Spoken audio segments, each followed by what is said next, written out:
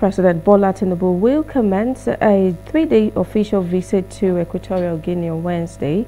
Special advisor to the President on Media and Publicity, Adjurin Galale, stated this through the President's ex-handle, said will depart Abuja for Malabo to visit the country's capital. The Ngalale said the President's visit to the Central African countries based on the invitation of President Teodoro Obiang Nguema Mbasogo. The President will use the opportunity of the visit to strengthen bilateral relations between Nigeria and Equatorial Guinea. Part of the schedule for Mr. President is meeting with the Equatorial Guinean President at the Presidential Villa on arrival, where meetings will be held between the two leaders and agreements, particularly on oil and gas and security, will be signed.